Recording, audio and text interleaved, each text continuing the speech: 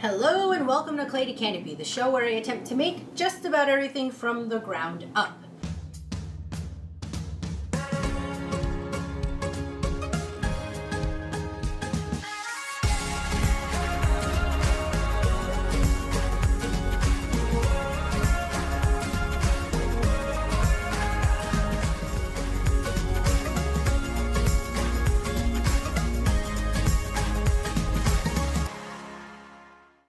I have created this small series to accompany my course that I'll be teaching in the spring, and today we are going to talk about hanging devices. I did an earlier video on anchoring, to anchor things on the wall. Mainly this series was created to talk about how we treat our artwork, how we're going to display those pieces, and oftentimes when it comes to sculptural pieces, it can be an afterthought that you don't think about going ahead and installing the hanging mechanisms or how you're going to display it.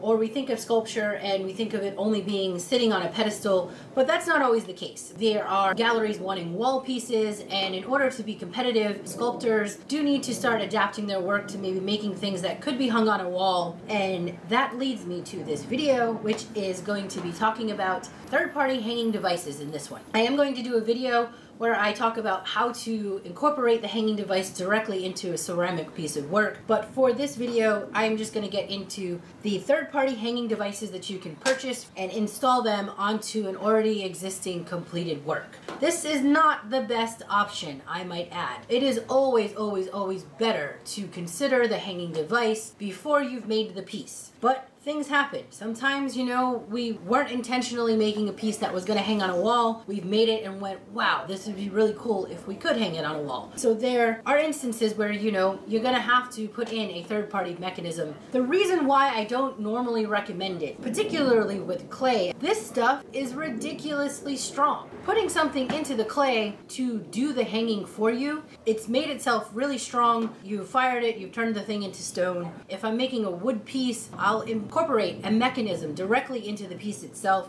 You don't have that added obstacle of gluing something on. And it's the gluing something on that makes you dependent on the glue, you know, the quality of the hanging device that you're gluing onto it. Glue, no matter what kind of glue that you're using, it's not going to be permanent. You can get some of the best quality glues ever, but over time, glue will wear. But anyway, we're here. We're at that point where you have to glue something on.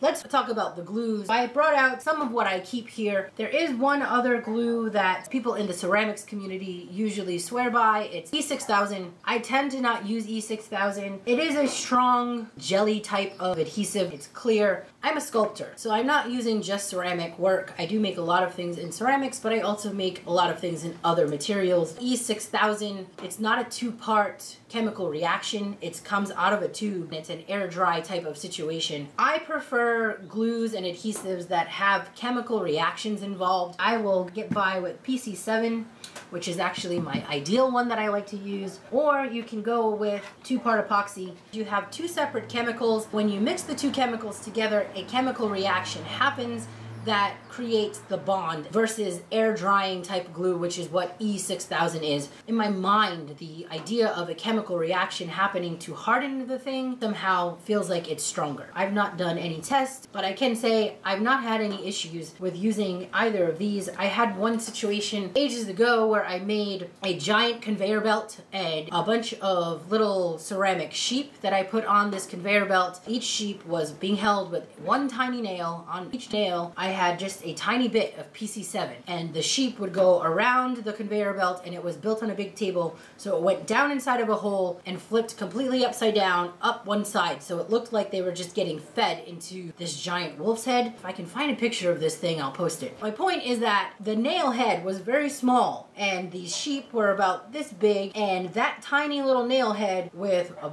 dab of PC7 kept it on there as the sheep continued to go up and around this conveyor belt. So I swear by PC7. It's great. The only downfall of PC7 is it's tinted. It will be a little bit gray and the epoxy is clear. The reason why I like the PC7 though is it's thicker. It's more like a putty versus the epoxy, which is thin. Both of them take overnight to cure, so it's something that you can't really test right away. You have to kind of glue up your thing, get yourself in a glued situation. And even though this epoxy says 5-minute epoxy, it's not 5 minutes on ceramics. Okay, another thing that is on my list to use is silicone. The beauty of silicone is that it is an incredibly strong bond. You can get it in multiple colors. You use it to seal up your doors, your windows. I've been using it as an adhesive to hold many different things for this dragon that I'm building. And it also can be removed with a razor blade if you need to. Over time, silicone is designed to eventually be replaced. I have ordered some really crappy hanging devices from Amazon. Thankfully, this one actually tells you how much, not really, 1 to 75 pounds on it, which doesn't tell you because it's assorted. Normally, if you don't buy the cheapy cheaps, you can get hanging devices that will tell you on the package how much weight each one will hold. Most of these are supposed to be tacked in or screwed into the piece. In this case, because we are applying them to ceramic, you're going to be relying on glue. This might be the same case if you're dealing with a sculpture that's made out of paper mache, but there's going to be various materials where you might not be able to actually get a tack lodged into it. You'd have to use the glue. In that case, the weight is going to be something you're going to have to test out. I would recommend you going with something that would be a beefier hanging device, something that was designed to do more weight than what you expect it to do because you're using a glue situation and not a tacking situation. If I was to put this onto this piece, when I tack into this piece, I have a nail that's going through the piece that would provide anchoring this direction, and then I don't have to worry about the pull. It's lodged into the piece in this direction. Because I'm applying this third-party piece to a ceramic piece, I have to use glue, and therefore the shear ability of the glue is not going to be as strong as, say, a tack that's going through. In this instance, you probably want to use a hanger that would be a little bit beefier. This is your basic picture hanger kit. The common things you're gonna find at your hardware store or even online. And I just took some scrap pieces and I made divots in some that doesn't have it, just to show what it would be in these different instances in installing these things. This one would probably lend itself well to something like this, and the reason why I say that is because you'll need some room for the screw head to go in. This is your screw screwed onto the wall, and this is your piece. This would give you a little bit of space for that screw head to kind of catch. This is designed to have that space already, so if you were to glue this on here, you'd have some room for a bit of a catch. This is a drywall screw. The shape of a wood screw is going to be the same, and if you're doing a plywood backed wall, if you don't know what that is, go watch that other video on anchoring. If you're doing a plywood backed wall, you'll want to use one of these drywall screws or a wood screw, which would be the same head, and you'll need a little bit of extra give. If you have not put any kind of hanging mechanism, or you don't have anywhere in your piece to get one, at the very least, tap a little hole. Or, you know, you could also take a diamond bit and drill a little bit of a hole to give you this recess. Otherwise, you're limited to putting a tiny tack on the wall or a small nail head, and it's not going to be as good of a grab. This is your typical, probably most familiar, but this is pretty much designed for hanging pictures. That's why this is a picture hanging kit. It's not going to be as strong. This is probably your least strong hanger in the bunch. The next option is they have some of these hooks. In this instance, you'd be gluing this on, and then this would provide this little hook here. That would be for some wire or something on the wall. Some old school hanging, they install just a wire on a wall, and they have a bunch of things they can kind of hang. They're actually designed to be put on the wall. Normally you'd put the hook here, and then you'd have like this D-ring tacked onto your picture or your painting. By reversing the order, putting the hook onto the ceramic piece, it gives you more contact area with the glue and allows for a stronger bond having this larger piece rather than doing it with just the small tab. So this is an option. You can screw this little hanger directly into the wall, and then this can catch on it. Or you can glue this to the piece and use this as a catch for your screw head. None of these are ideal, so get the job done. And if the piece is light enough, you have a fairly light piece, you'll be okay. I would not recommend doing this for anything over 50 pounds. You can find these D-ring a lot larger. I would say okay, maybe. If you are dealing with something that is of a higher weight, then I would highly recommend one of these two options. My absolute first choice is going to be this one. Wait for the plane, the plane. I forgot to mention, before we talk about that, one thing you want to keep in mind, none of these are flush, right? So if you have to install this on the back of a flat piece and you didn't give yourself, even at the very least, give yourself a grooved notch, you are going to end up stepped away from the wall. So you're not going to have a nice clean fit up against the wall when you hang this. It's going to be sort of looking like it's tipping off. That's not necessarily ideal, which is why at the very least even a groove like this can at least get your hanger, your screw head will have some room to get up and in there, and this can pull it close to the wall because there's at least a trench. Say you have a three-dimensional piece. I left this open so you could see the mechanisms. And something like this, I probably would go with this. Right, so I can get this on here and at least have something in here. This maybe would be a sealed piece in the front, but I'd have an opening that at least I could somehow get some sort of hanger going on inside of it. Whatever hanger device that may be. Even that could at least hook and hold on to something. Back to other options. Now these you may already be familiar with. This is a keyhole hardware piece, and this again could be screwed to something that's made out of wood or glued to any other type of medium. Does not have to be ceramic. The piece is already designed for the screw head to go in. You screw this to your piece. The screw head goes in and kind of slips under, and you can see this, I didn't actually make this shallow enough. In this case, I probably could put this over the hole and glue it in like this, but again, I'm going to be off the wall slightly and have this little bit that's going to be hanging in the back of the wall. This gives you a nice strong hold. This is why you would never want to just pop the screw in and just say, oh, I'm going to hang it on this, because this could easily just slip off, right?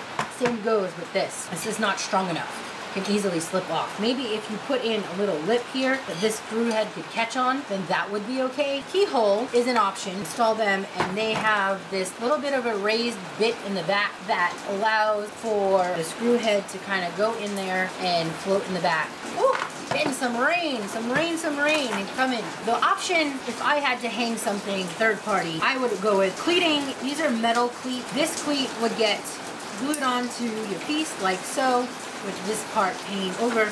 This piece would get screwed onto the wall, and then what happens is, sorry, I did that upside down. Upside down, it's going to get glued onto your piece like this. This gets screwed to your wall, and then it can just slip in like this, and boom. And this is a really, really strong hold. It's less obtrusive. It literally just started pouring out there.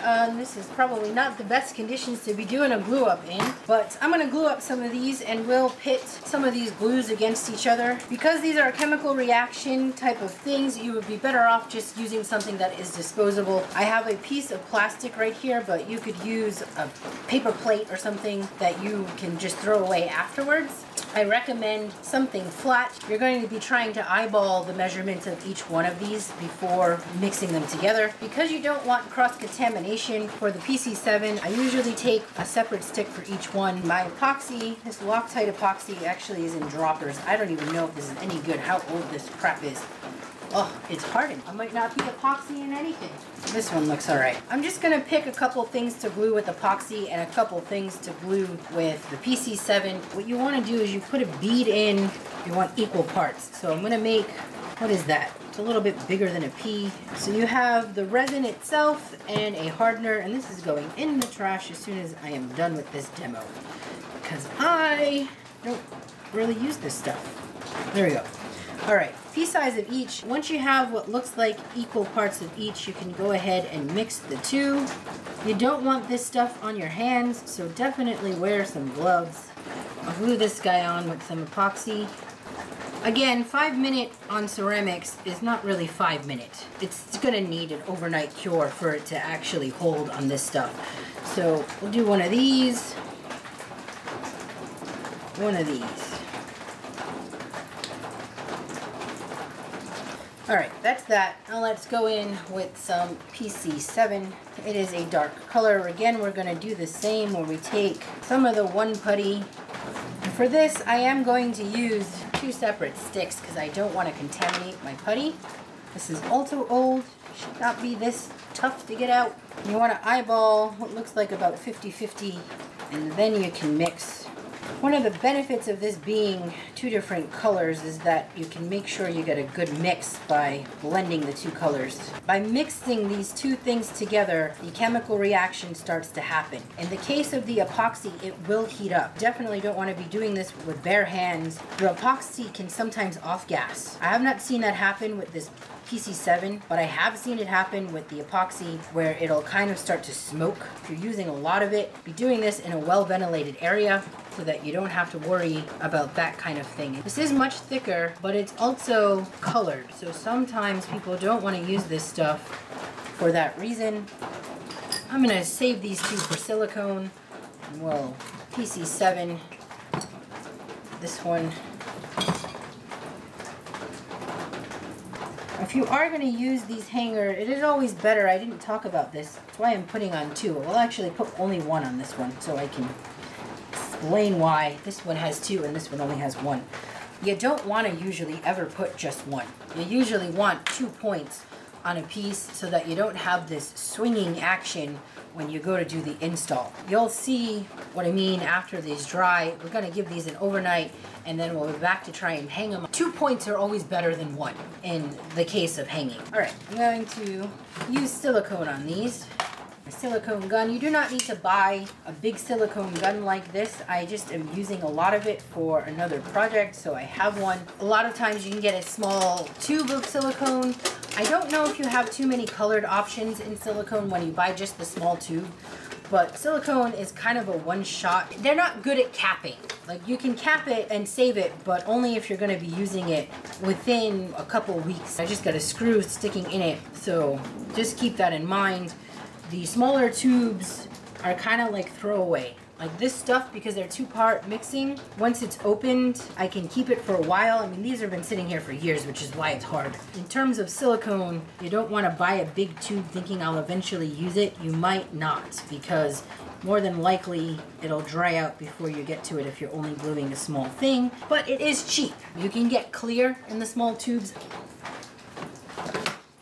Alrighty. All of this will sit, and we will be back to take a look at how to hang these things. My hanging devices are dry. Unfortunately, I put these too high. I should have made them a little bit lower. You can go ahead and put your D-ring directly on your hanger or something similar, and this, come on now, will just clip onto that hook. So I should have moved my backing piece a little bit lower so that you don't see the top of the head, but that's basically how it works. Testing out the two different glues, they're both really secure.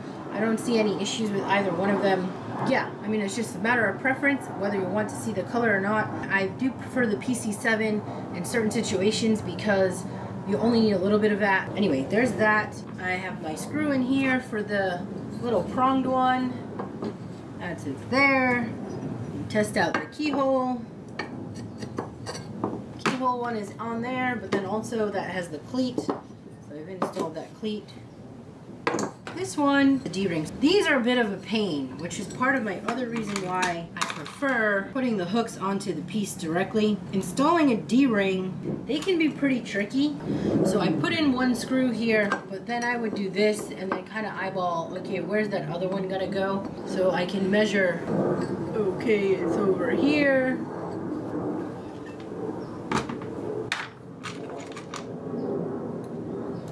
Pop in the second screw.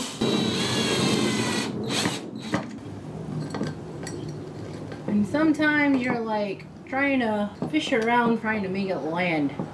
I really don't like the D-rings that much, but again, sometimes it's inevitable. Sometimes it's an aesthetic choice.